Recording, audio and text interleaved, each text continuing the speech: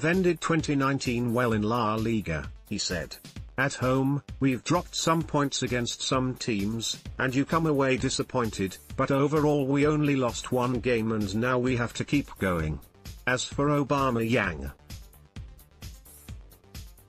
new manager Mikel Arteta faces the task of convincing the striker to commit his future with the Gunners or make the decision to cut his losses and sell the player before he could potentially leave on free transfer.